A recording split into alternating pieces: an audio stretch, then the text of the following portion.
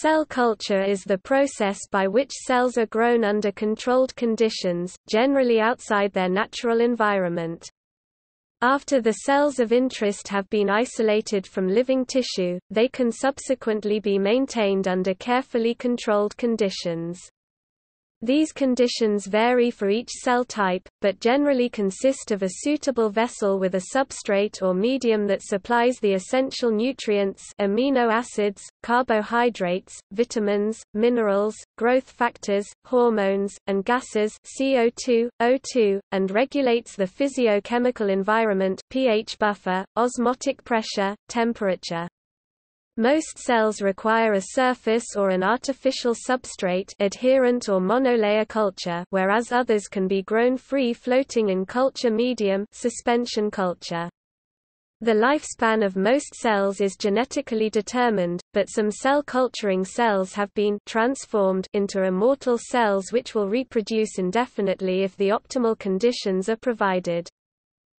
In practice, the term cell culture now refers to the culturing of cells derived from multicellular eukaryotes, especially animal cells, in contrast with other types of culture that also grow cells, such as plant tissue culture, fungal culture, and microbiological culture of microbes. The historical development and methods of cell culture are closely interrelated to those of tissue culture and organ culture. Viral culture is also related, with cells as hosts for the viruses. The laboratory technique of maintaining live cell lines, a population of cells descended from a single cell and containing the same genetic makeup, separated from their original tissue source, became more robust in the middle 20th century.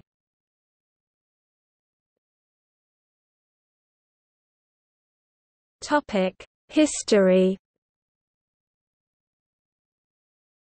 The 19th-century English physiologist Sidney Ringer developed salt solutions containing the chlorides of sodium, potassium, calcium and magnesium suitable for maintaining the beating of an isolated animal heart outside the body. In 1885, Wilhelm Roux removed a portion of the medullary plate of an embryonic chicken and maintained it in a warm saline solution for several days, establishing the principle of tissue culture. Ross Granville Harrison, working at Johns Hopkins Medical School and then at Yale University, published results of his experiments from 1907 to 1910, establishing the methodology of tissue culture. Cell culture techniques were advanced significantly in the 1940s and 1950s to support research in virology. Growing viruses in cell cultures allowed preparation of purified viruses for the manufacture of vaccines. The injectable polio vaccine developed by Jonas Salk was one of the first products mass-produced using cell culture techniques. This vaccine was made possible by the cell culture research of John Franklin Enders, Thomas Huckle Weller, and Frederick Chapman Robbins, who were awarded a Nobel Prize for their discovery of a method of growing the virus in monkey kidney cell cultures.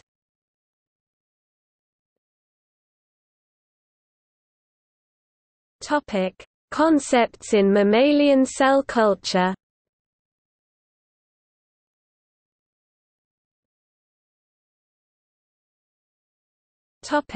Isolation of cells. Cells can be isolated from tissues for ex vivo culture in several ways. Cells can be easily purified from blood, however, only the white cells are capable of growth in culture. Cells can be isolated from solid tissues by digesting the extracellular matrix using enzymes such as collagenase, trypsin, or pronase, before agitating the tissue to release the cells into suspension. Alternatively, pieces of tissue can be placed in growth media, and the cells that grow out are available for culture. This method is known as explant culture. Cells that are cultured directly from a subject are known as primary cells. With the exception of some derived from tumors, most primary cell cultures have limited lifespan. An established or immortalized cell line has acquired the ability to proliferate indefinitely either through random mutation or deliberate modification, such as artificial expression of the telomerase gene. Numerous cell lines are well established as representative of particular cell types.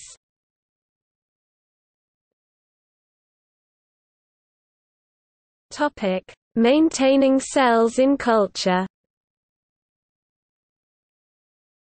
For the majority of isolated primary cells, they undergo the process of senescence and stop dividing after a certain number of population doublings while generally retaining their viability, described as the Hayflick limit.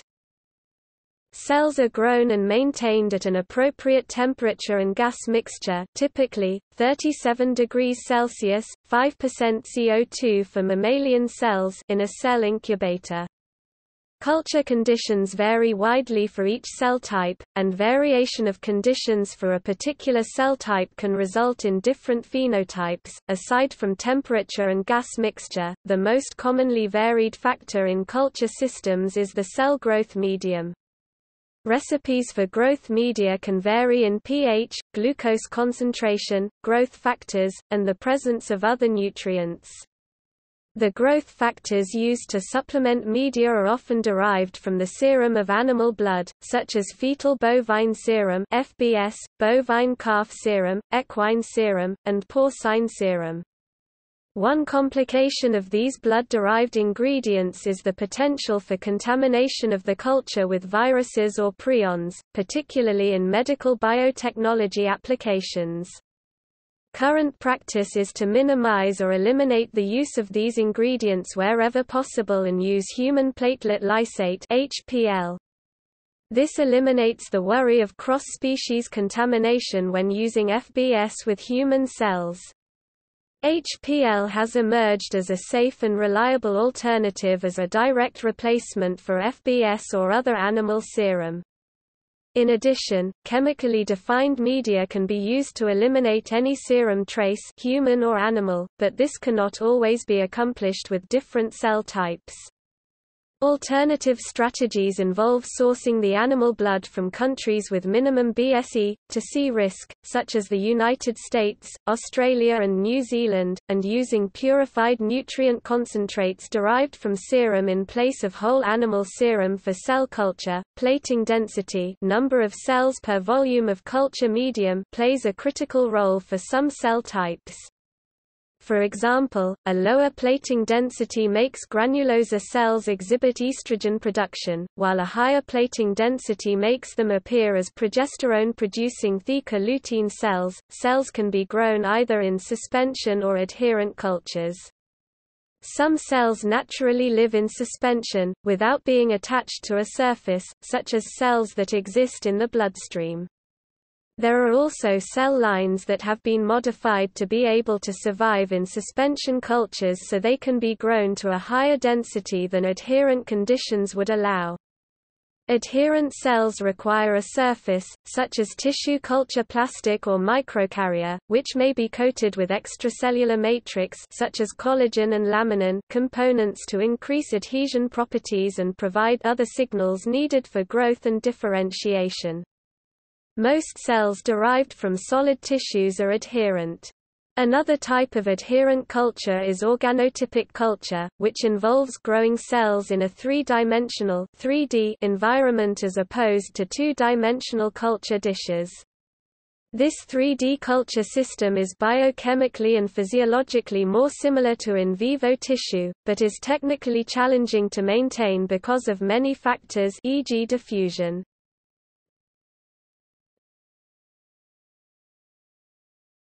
Topic: Components of cell culture media.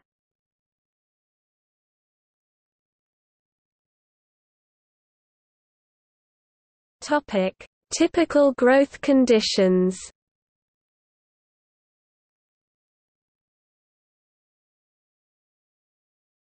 Topic: Cell line cross-contamination.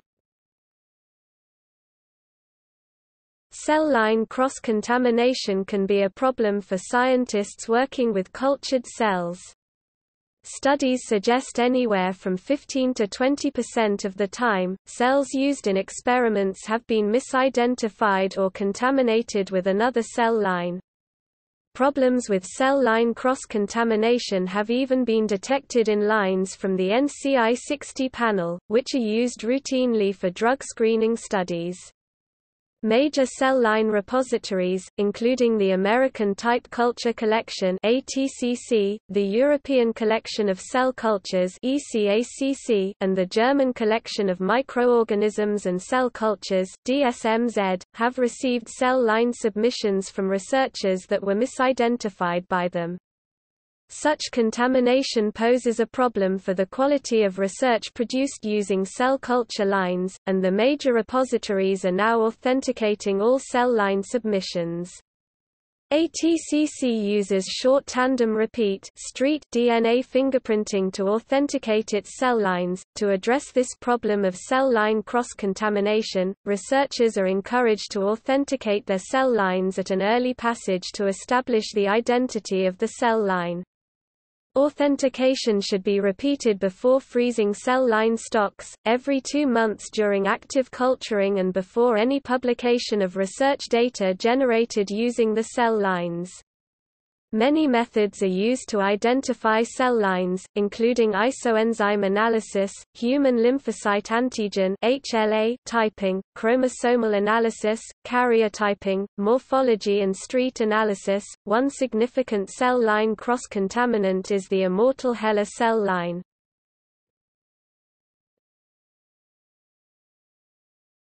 Topic: Other technical issues. As cells generally continue to divide in culture, they generally grow to fill the available area or volume. This can generate several issues: nutrient depletion in the growth media, changes in pH of the growth media, accumulation of apoptotic, necrotic, dead cells. Cell-to-cell contact can stimulate cell cycle arrest, causing cells to stop dividing, known as contact inhibition. Cell-to-cell contact can stimulate cellular differentiation. Genetic and epigenetic alterations, with a natural selection of the altered cells potentially leading to overgrowth of abnormal, culture-adapted cells with decreased differentiation and increased proliferative capacity.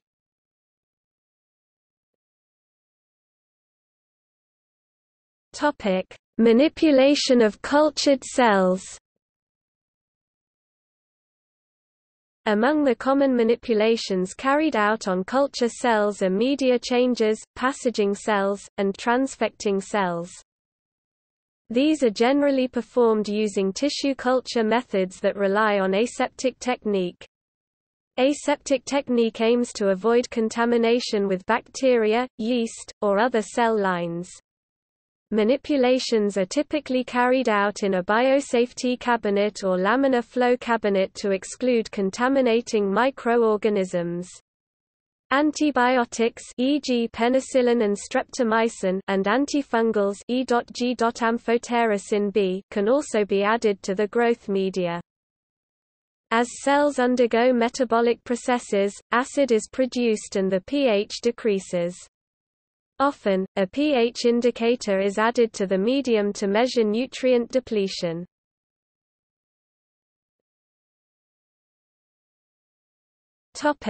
Media changes. In the case of adherent cultures, the media can be removed directly by aspiration, and then is replaced. Media changes in non-adherent cultures involve centrifuging the culture and resuspending the cells in fresh media.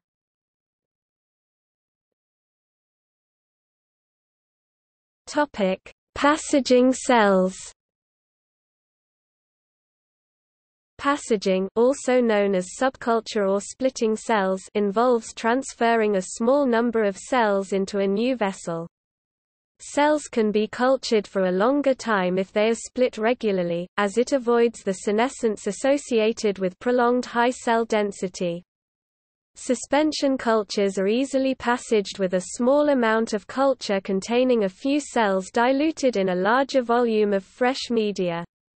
For adherent cultures, cells first need to be detached. This is commonly done with a mixture of trypsin EDTA, however, other enzyme mixes are now available for this purpose. A small number of detached cells can then be used to seed a new culture. Some cell cultures, such as raw cells, are mechanically scraped from the surface of their vessel with rubber scrapers.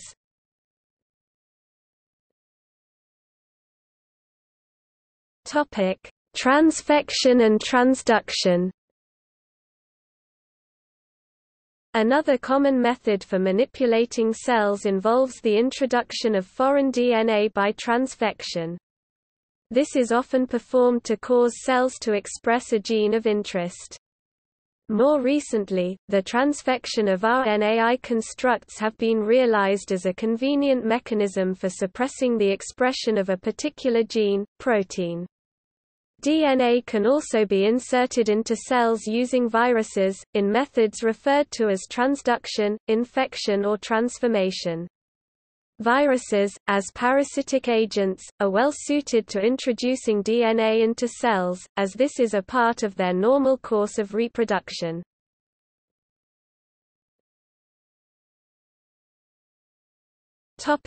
Established human cell lines. Cell lines that originate with humans have been somewhat controversial in bioethics, as they may outlive their parent organism and later be used in the discovery of lucrative medical treatments. In the pioneering decision in this area, the Supreme Court of California held in Moore v. Regents of the University of California that human patients have no property rights in cell lines derived from organs removed with their consent. It is possible to fuse normal cells with an immortalized cell line. This method is used to produce monoclonal antibodies. In brief, lymphocytes isolated from the spleen or possibly blood of an immunized animal are combined with an immortal myeloma cell line B-cell lineage to produce a hybridoma which has the antibody specificity of the primary lymphocyte and the immortality of the myeloma. Selective growth medium or HAT is used to select against unfused myeloma cells. Primary lymphic ties die quickly in culture and only the fused cells survive. These are screened for production of the required antibody, generally in pools to start with and then after single cloning.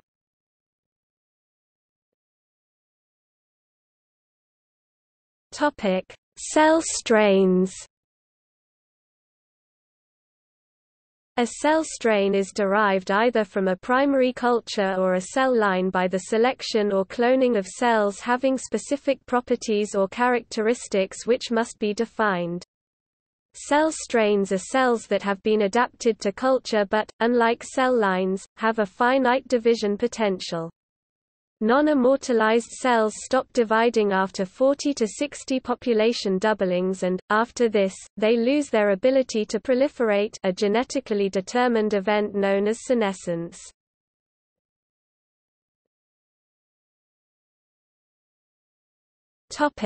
Applications of cell culture. Mass culture of animal cell lines is fundamental to the manufacture of viral vaccines and other products of biotechnology.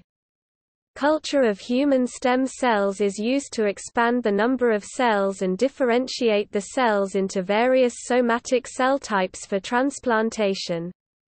Stem cell culture is also used to harvest the molecules and exosomes that the stem cells release for the purposes of therapeutic development. Biological products produced by recombinant DNA (rDNA) technology in animal cell cultures include enzymes, synthetic hormones, immunobiologicals, monoclonal antibodies, interleukins, lymphokines, and anti-cancer agents.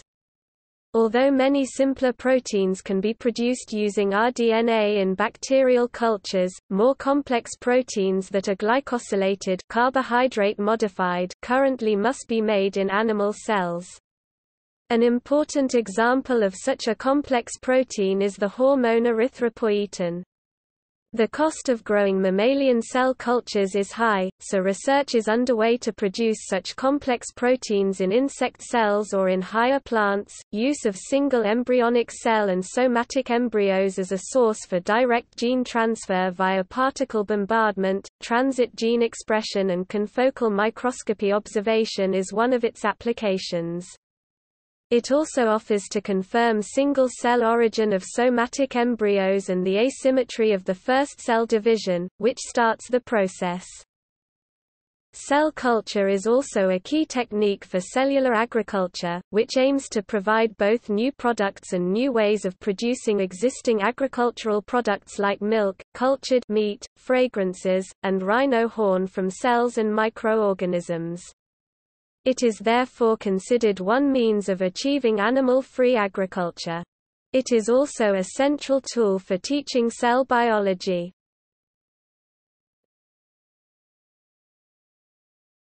Topic: Cell culture in 2 dimensions. Research in tissue engineering, stem cells and molecular biology primarily involves cultures of cells on flat plastic dishes. This technique is known as two-dimensional (2D) cell culture, and was first developed by Wilhelm Roux who, in 1885, removed a portion of the medullary plate of an embryonic chicken and maintained it in warm saline for several days on a flat glass plate. From the advance of polymer technology arose today's standard plastic dish for 2D cell culture, commonly known as the Petri dish. Julius Richard Petri, a German bacteriologist, is generally credited with this invention while working as an assistant to Robert Koch. Various researchers today also utilize culturing laboratory flasks, conicals, and even disposable bags like those used in single-use bioreactors.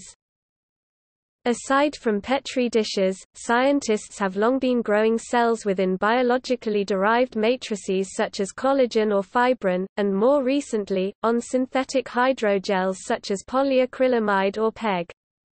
They do this in order to elicit phenotypes that are not expressed on conventionally rigid substrates. There is growing interest in controlling matrix stiffness, a concept that has led to discoveries in fields such as stem cell self-renewal, lineage specification, cancer cell phenotype, fibrosis, hepatocyte function, mechanosensing. Topic: Cell culture in 3 dimensions. Cell culture in 3 dimensions has been touted as biology's new dimension. At present, the practice of cell culture remains based on varying combinations of single or multiple cell structures in 2D. Currently, there is an increase in use of 3D cell cultures in research areas including drug discovery, cancer biology, regenerative medicine, and basic life science research. 3D cell cultures can be grown using a scaffold or matrix, or in a scaffold-free manner. Scaffold-based cultures utilize an acellular 3D matrix or a liquid matrix.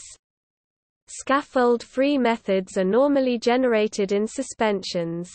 There are a variety of platforms used to facilitate the growth of 3-dimensional cellular structures including scaffold systems such as hydrogel matrices and solid scaffolds, and scaffold-free systems such as low-adhesion plates, nanoparticle-facilitated magnetic levitation, and hanging drop plates. 3D cell culture in scaffolds. Eric Simon, in a 1988 NIH SBIR grant report, showed that electrospinning could be used to produce nano- and sub-micron scale polystyrene and polycarbonate fibrous scaffolds specifically intended for use as in vitro cell substrates. This early use of electrospun fibrous lattices for cell culture and tissue engineering showed that various cell types including human foreskin fibroblasts (HFF), transformed human carcinoma (HEP2), and mink lung epithelium (MLE) would adhere to and proliferate upon polycarbonate fibers. It was noted that, as opposed to the flattened morphology typically seen in 2D culture, cells grown on the electrospun fibers exhibited a more histotypic rounded three-dimensional morphology generally observed in vivo.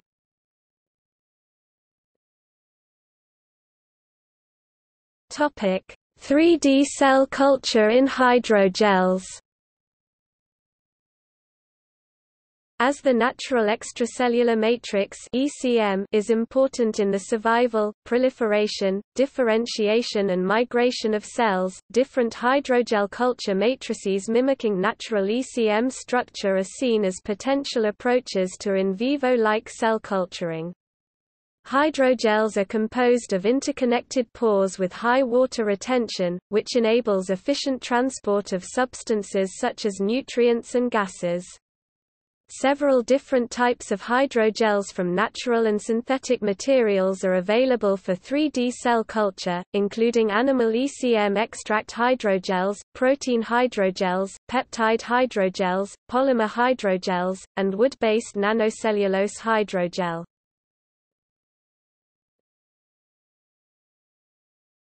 Topic: 3D cell culturing by magnetic levitation. The 3D cell culturing by magnetic levitation method (MLM) is the application of growing 3D tissue by inducing cells treated with magnetic nanoparticle assemblies in spatially varying magnetic fields using neodymium magnetic drivers and promoting cell-to-cell interactions by levitating the cells up to the air-liquid interface of a standard Petri dish. The magnetic nanoparticle assemblies consist of magnetic iron oxide nanoparticles, gold nanoparticles, and the polymer polyleucine. 3D cell culturing is scalable, with the capability for culturing 500 cells to millions of cells or from single dish to high-throughput low-volume systems.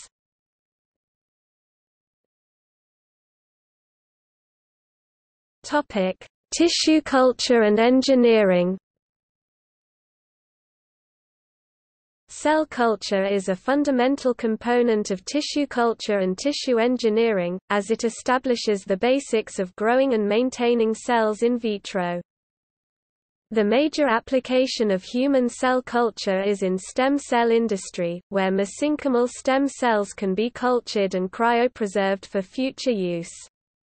Tissue engineering potentially offers dramatic improvements in low-cost medical care for hundreds of thousands of patients annually.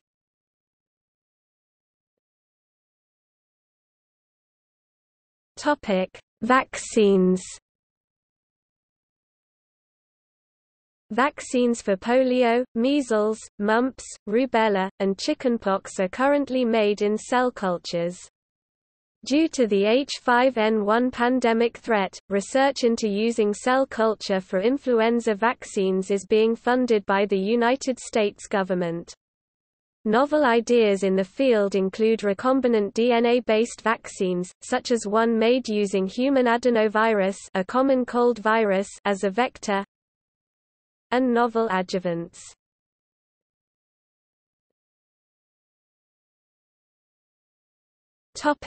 Culture of non-mammalian cells. Besides the culture of well-established immortalized cell lines, cells from primary explants of a plethora of organisms can be cultured for a limited period of time before senescence occurs. See Hayflick's limit. Cultured primary cells have been extensively used in research, as is the case of fish keratocytes in cell migration studies.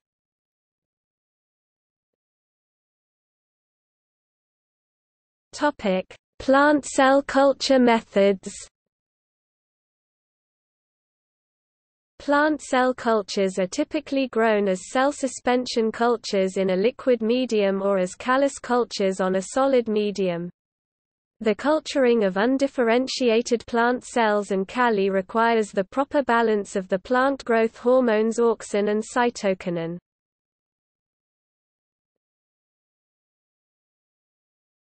Topic: Insect cell culture. Cells derived from Drosophila melanogaster, most prominently, Schneider 2 cells, can be used for experiments which may be hard to do on live flies or larvae, such as biochemical studies or studies using Cerner.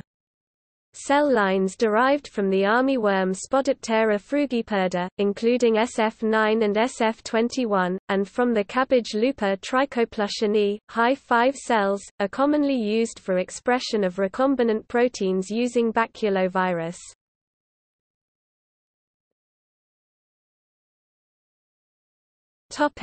Bacterial and yeast culture methods. For bacteria and yeasts, small quantities of cells are usually grown on a solid support that contains nutrients embedded in it, usually a gel such as agar, while large-scale cultures are grown with the cells suspended in a nutrient broth.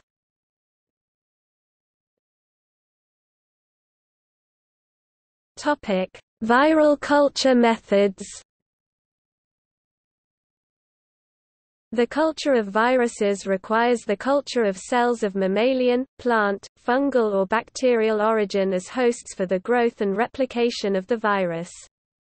Whole wild-type viruses, recombinant viruses or viral products may be generated in cell types other than their natural hosts under the right conditions. Depending on the species of the virus, infection and viral replication may result in host cell lysis and formation of a viral plaque.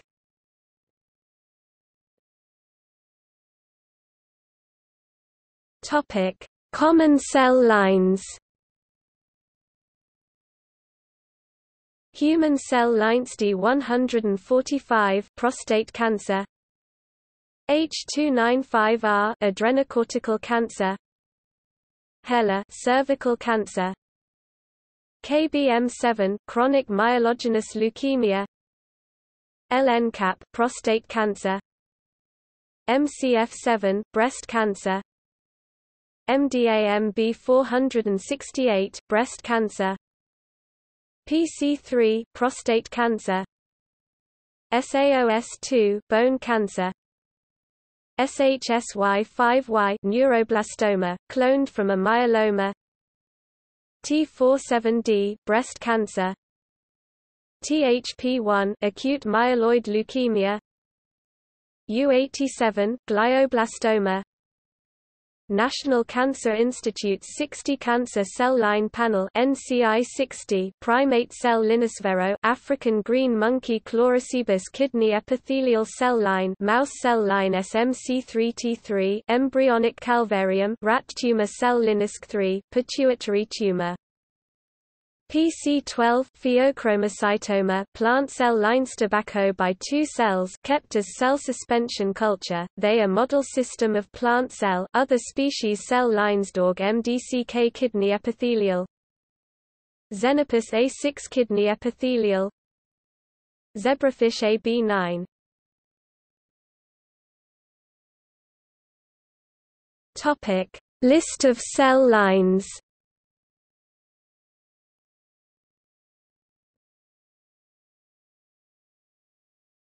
Topic: See also: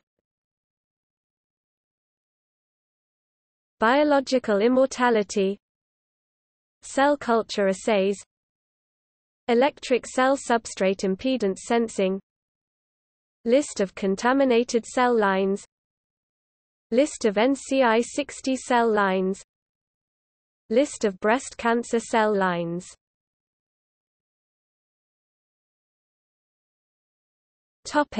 References and notes.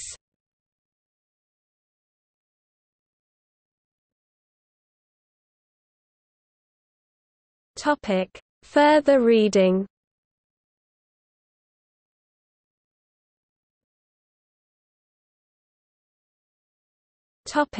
External links. Table of common cell lines from Albert's 4th ed. Cancer cells in culture. Evolution of cell culture surfaces. Hypertext version of the cell line database. Microcarrier cell culture handbook by GE Healthcare Life Sciences. Cell culture applications, resources including application notes and protocols to create an ideal environment for growing cells, right from the start. Cell Culture Basics, Introduction to Cell Culture, covering topics such as laboratory setup, safety and aseptic technique including basic cell culture protocols and video training. Database of Who's Who in Cell Culture and Related Research. Coriell Cell Repositories. Strategies for Protein Purification Handbook. An Introduction to Cell Culture. This webinar introduces the history, theory, basic techniques, and potential pitfalls of mammalian cell culture. The National Centre for Cell Science (NCCS), Pune, India, National Repository for Cell Lines, Hybridomus etc. Public Health England Culture Collections (ECACC),